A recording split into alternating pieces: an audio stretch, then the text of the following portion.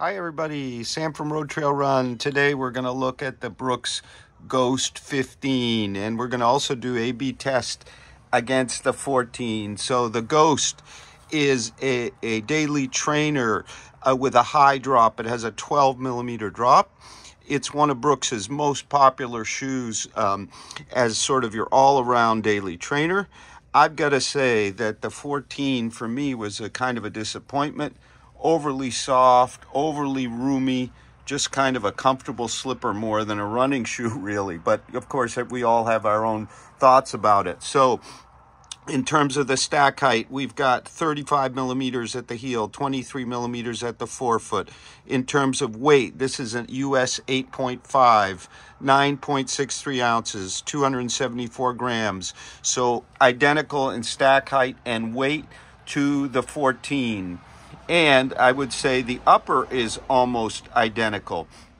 However, and we'll show you this on the run, the 15 kind of dials in the upper, gets more kind of appropriate for regular width feet. There is wide available, whereas the 14 was way roomy, very sloppy, I found. This pair actually was half size up from my normal, but even so, I think it was just too roomy. So they've dialed in the upper. You can still get the wide, of course, if you need the extra room. So just walking around, I am very much pleased with that.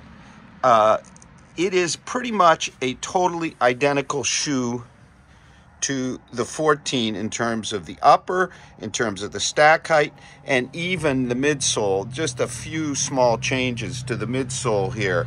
However, we do get a new midsole foam in the 15 as we get DNA Loft V2, whereas over in the 14 we had DNA Loft.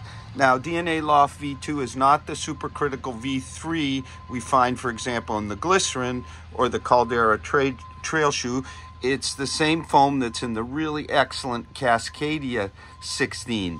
So Brooks says it's soft. They don't say softer, they say soft and lighter. Just walking around, it feels a touch firmer than the 14's Loft, which I think will be a good thing. So it will be out in the end of October. You can pre-order it now. And what I'm going to do now is take them out side by side, one on each foot with the 14. Stay tuned for that. And then cover a few comparisons. And in brief, shoes that this might compare to, sort of your higher drop, flexible daily trainer around 10 ounces would be the older Ride 13 from Saucony, the Cumulus 24 from Asics, maybe the Pegasus 39 from Nike, not the newest version, which is softer and higher stack, of the 880 from New Balance, maybe one of the older versions. I guess that would be the 11, and maybe the Wave Rider 26 from Mizuno, also high drop. So stay tuned. I'm going to take them out for a run, the comparison, and we'll see you from the coast of New Hampshire. Spectacular day for a fall run along the coast of New Hampshire. Okay, moving along the coast. And here's what I'm feeling. Clearly the new version, the 15, much more dialed in upper. Front, middle, back. Whereas our 14, almost sloppy. It is a half size up, but this is my wider foot. This is my true to size 8.5. But here we're just swimming around quite a bit more. Most noticeable toe box and midfoot. Let's talk a few first impressions about the ride as I move along here along the coast. The 14 is a bit softer, a bit bouncier, almost mushy in comparison to the 15, which has quite a bit more snap.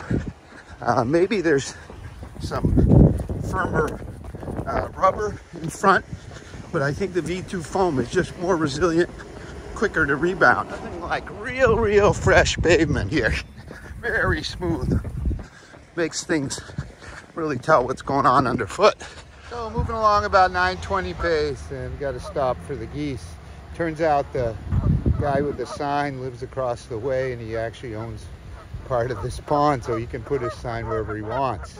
Done the run, and we're at beautiful Jenison Cable Beach here. First transatlantic cable came ashore down past those people in the 1870s. So let's talk about a bit more about fit and ride here. I suspected that my half size up 14 versus 15, the 14 is really voluminous and not as secure. They really dialed things down in here to make this really a comfortable but secure upper, whereas over here it wasn't very secure. It was kind of sloppy midfoot, front, and even heel. Yes, it's a half size up, but this is my wider foot, and it is clearly just too darn roomy, really. Whereas here we got a great lockdown. So if you were on the wider side, if you have a wider foot and the regular work just about right for you, when you go to the 15, you might consider trying their wide. This is by no means a skinny fit, but it is definitely more a little narrower, you can see, than the 14 was. I think also the laces here hold better, because I noticed they didn't adjust them, whereas over here I think they slipped, stretched. So all in all, a really fine daily training upper. This one you'll be able to handle speed work, tempo, whereas over here it was really borderline. So let's talk about the ride. The 15 has a ride that I would say is much more worthy of the earlier Ghosts than the 14 as what you call a daily trainer. So good for just about any kind of running, including speed work.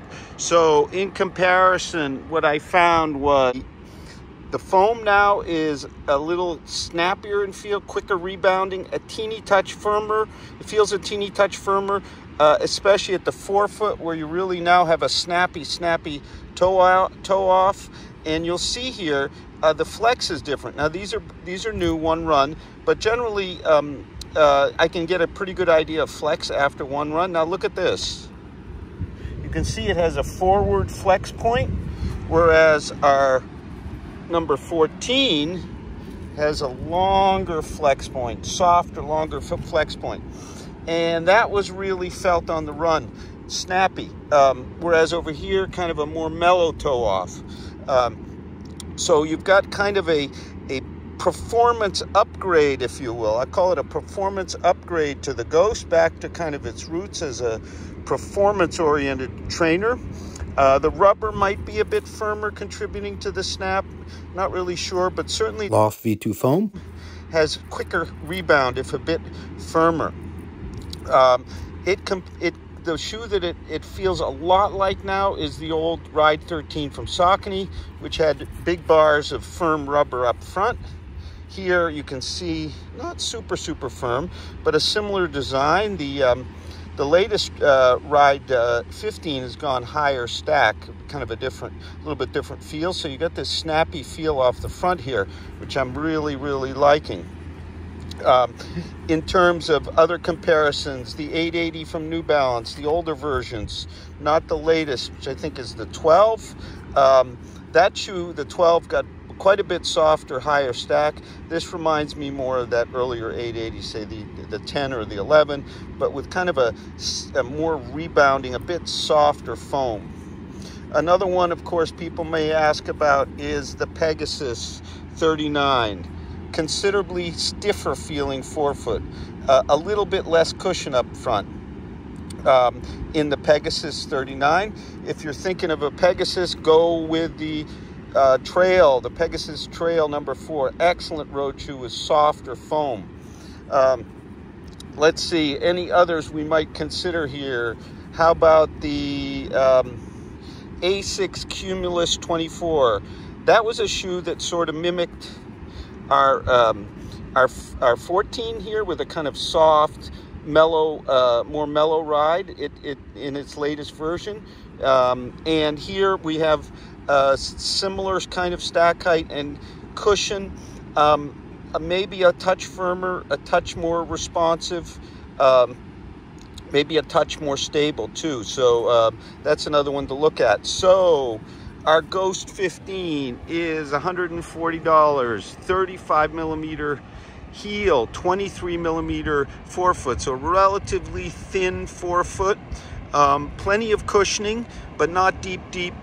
You know, as many shoes are getting closer to 28 or even 30, so it's sort of the daily training classic 12 millimeter drop shoe. It will be, it's available for pre-order at Brooks now, and it will deliver towards the end of October. We're going to have a full multi-tester review of the Ghost 15 in written form on Road Trail Run real soon.